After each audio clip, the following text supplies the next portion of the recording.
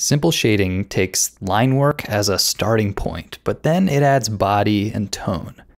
A little shadow can add a lot of information to even the most simple sketches, but only when done efficiently. Because there's a difference between a fully rendered scene and a simplified sketch. There's a time and place for each. This series helps you separate the two, as well as to design your own strategy for quick and effective shading. As you move towards better digital line work, simple shading adds both form and weight. Whether it's on its own or part of a bundle, it's available now in the Ctrl+Paint store.